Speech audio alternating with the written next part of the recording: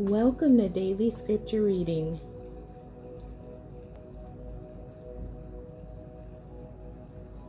I do not own the rights to this music.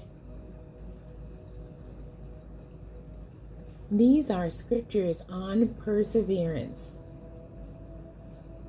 I'm going to read both the King James Version and the Amplified Version.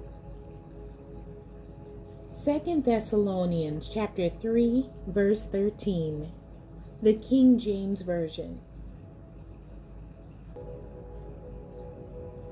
But ye brethren, be not weary in well-doing. The Amplified Version of 2 Thessalonians chapter 3, verse 13.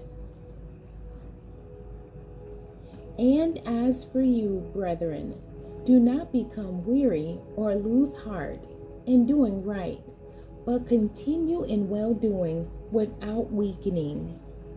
The end. God bless you, and thank you for joining me today.